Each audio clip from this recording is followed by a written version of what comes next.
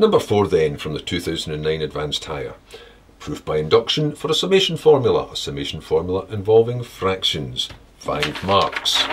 Well, to prove the truth of this statement here for all n, and it does say that, it says for n, I'll just put it down this way, in the natural numbers, positive integers, prove it's true at the very start. So at the start when n is 1, that's the least value of it. If n is 1, what have we got? Well, the left-hand side is this part, and that simply says if n is 1, I'm going to evaluate this starting with this floating variable r, going from 1 to 1, so there's only going to be one term. That'll be the term when r is just 1. So 1 over 1 plus 1, that's 1 times 2 is a half.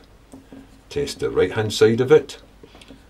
It'll be 1 over, and if n is 1, it'll be 1 minus 1 over 1 plus 1, which is 1 minus a half, which is a half. The right hand side is the same as the left hand side. Don't know why I wrote it that way around. I'm not going to change it now, which means it's true for n equals 1. Now that's an important part of the proof by induction, showing that it's true at the start. The next step is, well, let's just leap in somewhere further along. Let's just say that we're going to assume that it's true for some other n anywhere at all, n equals k. If that were the case, then simply replacing all the n's by k's, I would have this statement which I'm going to say is true. That means that if I take 1 over this expression, r plus 1, and go all the way from r equals 1 to k this time, I'm saying that when n is k, this expression will be true. So it will in fact equal 1 over 1. 1 minus 1 over k plus 1. I'll call that statement 1.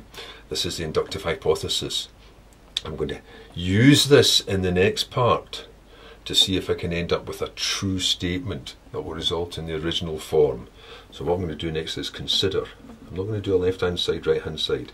I'm going to consider n equals k plus 1. What would that look like? Well, if n is k plus 1, I'm going to have the sum of this expression, r plus 1, going from r is 1 to k plus 1. But I'm not going to say it's equal to 1 minus 1 over, because that's just begging the question. I could, however, take a note of that that's what I'm aiming for. I'm actually aiming to get a result which will be 1 over n being k plus 1 plus 1. I want that to be the result. So, if that's the case, I would have this. So what would that be? Well, that's just one step more than that. That's summing all these terms up from r is 1 through 2 through 3 through 4 through k, and putting in the next term, which is k plus 1. So that should be the same as that expression, just adding them up as far as k, plus the next term. Remember that sigma just saves you writing all the individual terms out. There's only one more term to go on it, and that's the term when r is k plus 1. r is this thing here. So plus 1 over, and if r is k plus 1, it would be k plus 1 times k plus 2. Now I'm going to call in my hypothesis. Well, I said that this was equal to that. So that means that that thing should equal 1 minus 1 over, I'll just put this in a wee bracket, k plus 1, over k plus 1, k plus 2. That was using 1.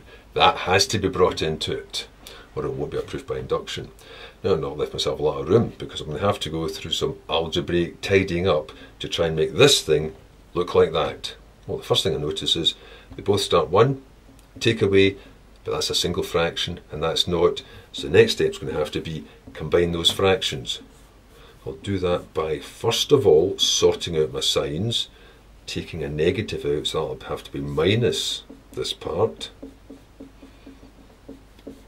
and then bring those two bits together, which unfortunately I'll have to bring together further up. There, it's back up. Again, I've also put down what I'm aiming for. If it's true at k plus 1, then this should come to this expression with n replaced by k plus 1, which is that. So next step, let's put these two fractions together. Well, all I need for my new common denominator would be, I'll need a k plus 1 to satisfy that. That's quite happy with it, but that will require a k plus 2. That will require multiplying by the k plus 2, so it's 1 times the k plus 2. I know I could have just written k plus 2 minus, that's got the whole thing already, so it's just minus 1. It's getting closer. So what I've got is 1 minus over the k plus 1, k plus 2. The top part is k plus 2 minus 1, which is k plus 1. Those two parts cancel out, leaving 1 over k plus 2, and that's obviously the same as that. I'll just write it explicitly in that form by partitioning that expression into the parts that I want. I want a k plus 1 and a plus 1, which is what I've got, which is the correct form for it, which is true. Which meant that if it was true for n equals k, that meant it was true for n equals k plus 1. Then, since it was true at the beginning, since it was true for n equals 1, that means by that stepping stone, that inner working, that induction, if it's true for one step, it's true for the next. If it's true for 1, it's true for 2. If it's true for 3, it's true for 4, and so on forever. That means by induction, I'll put down, it's true for all n, which are positive integers, or I'm just deciding to call the natural numbers.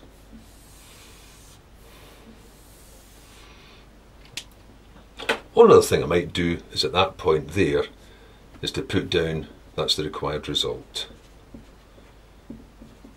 Required result for n equals k plus 1.